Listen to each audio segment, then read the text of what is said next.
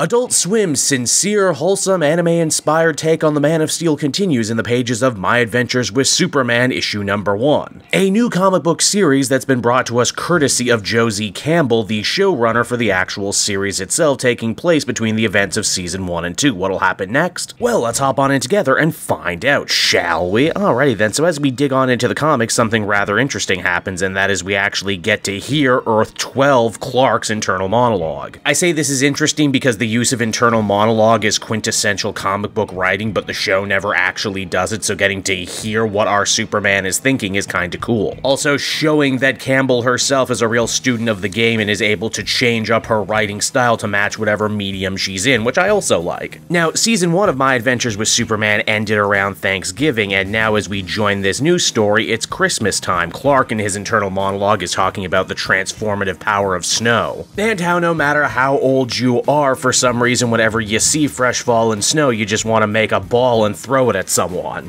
In a way, Clark hopes that his work as Superman will also have a similarly positive, transformative effect, and we can see him actually helping out the city's construction teams try and rebuild, following Dr. Ivo's destructive rampage in his kaiju-sized parasite suit. You might also remember, too, that it wasn't just Metropolis that got banged up by the end of season 1 of My Adventures with Superman. The Kent family farm also took a beating, meaning that while Ma and Ma Kent rebuild, this is going to actually be Clark's very first time spending Christmas alone in the big city. Clark spills his guts to Ronnie, Lombard, and Kat, but it's made abundantly clear that they're not listening. Hell, Lombard doesn't even really seem to know Clark's name. In reality, though, the news team was more or less told to keep Clark busy while his two best friends, Lois and Jimmy, are hard at work on their next big assignment. No, it's not something for the paper. It's trying to create the perfect holiday itinerary for Clark so he doesn't feel homesick. They've gotten him dinner reservations at a fancy hotel, a museum trip, and even tickets to see the Metropolis Monarchs, as well as several other backup tickets because, let's face it, he's probably gonna have to leave at some point to be Superman, yeah? Jimmy is of course able to make all of this happen because very soon he's about to become a millionaire. He sold his wildly successful Flamebird app to the paper, and the money is about to clear any day now, meaning it's going to be a very, very happy holiday for him and his friends. Of course, though, this is Metropolis, and trouble always seems to be right around the corner. It's at that very moment the Daily Planet ends up getting rocked by strange seismic events. It's not a regular earthquake, though, as they're actually the only building that ended up getting affected, and when Clark suits up as Superman and checks outside, he can see actual handprints on the building's foundation, meaning that someone or something was actively trying to tip the building over. Naturally, this looks like a job for the news trio, and as such, they take to the sewers to try and find any leads they can. Lois and Jimmy actually getting into something of a friendly competition about who's gonna break the story first. Clark is actually a little reticent about taking his friends on this dangerous mission because, again, at the finale of the first season, Lois had to actually step on in and save him when he was affected by kryptonite. So, you know, this whole superhero business is only getting more and more dangerous, and Clark fears a scenario wherein he might not actually be able to save the day. With the help of his super hearing, Superman actually manages to weed out the perpetrator behind these strange seismic occurrences, and wouldn't you know it, the bad guy du jour for this issue is actually the Parasite. But wait, you're probably saying that's impossible. Superman defeated Ivo at the end of season 1, and indeed he did, but it seems that his suit is now actively running around without him. In fact, this story revelation is actually kind of perfect too, because if you watched the first episode of season 2 of My Adventures with Superman, Ivo actually has the suit back on again, and a lot of people thought that that was some miscontinuity. But I, as a longtime comic reader, figured that with this new series coming out so close to the debut of season 2, it was only a matter of time before this story actually explained that, and that looks like where they're going. The suit grabs Superman, and in doing so manages to siphon away some of his amazing strength. That's all Clark can do to try and protect people from falling debris created during their clash. Also, while no one seems to be inside the suit right now, it's still actively trying to communicate with Superman, at first saying nothing but gibberish, but after absorbing more power, eventually managing to get out the words, "Save me." This obviously complicates matters like never before, and just to really end up throwing another wrench into the works here, it's at that very moment the military ends up showing up to try and reclaim the suit, meaning that Superman has to go out of his way to defend the Parasite from the military and also defend the military from the Parasite. Leading these army men in trying to reclaim military surplus is revealed to be none other than Special Agent Dubois, who long time comic book fans will already be able to point out, is the civilian alter ego of supervillain Bloodsport, a villain quite famous for shooting Superman with a kryptonite bullet. Bloodsport just doesn't work for any old arm of the government either. He apparently works for Checkmate, which also got their first name drop in the first couple episodes of Season 2 of My Adventures with Superman. In fact, as we pull back, we can see Agent Slade Wilson actually has Dubois in his crosshairs at the behest of his boss, Amanda Waller, who has been fighting a whole shadow war against several other super science and espionage organizations like Cadmus. Dubois and the military end up boxing up the parasite and taking him away, but Clark wonders to himself if he made the right choice in letting this happen, and that if maybe, he should honor the parasite suit's request and save him, even if doing so means once again going up against a secret black ops organization. And so that was My Adventures with Superman issue number 1, everybody, and if you couldn't tell, I thought this issue was really damn good, a super organic continuation of the first season of My Adventures with Superman that honors all the stuff I love about the show. It's sweet, sincere, it's wholesome, it has its own unique sense of humor, it fearlessly remixes and remasters beloved comic book characters and concepts in fresh and interesting ways that I was not expecting. The art in the book is definitely reminiscent of the show, again showcasing some of the cool new designs they have for characters while not being slavishly devoted to the art style from the show. More than anything though, what I think I really like about this series is that it actually feels important so far, like you are getting a bigger picture of the My Adventures with Superman Earth 12 universe by reading this comic, where other times where I've read tie-ins to animated superhero shows and it didn't exactly feel that way, it sure helps that the showrunner is also writing the comic. Well, more people definitely know Campbell now for her work on television. She's previously also worked on stuff like Wonder Woman and Shazam, so this isn't her first at bat doing a comic, and let me tell you, she can write a mean-ass comic. Overall, I would give this one a very positive 8.5 out of 10. If you're a fan of My Adventures with Superman, most definitely check this out because it's just more to love. And also be sure to watch my in-depth reviews breaking down every new episode of My Adventures with Superman most Sundays.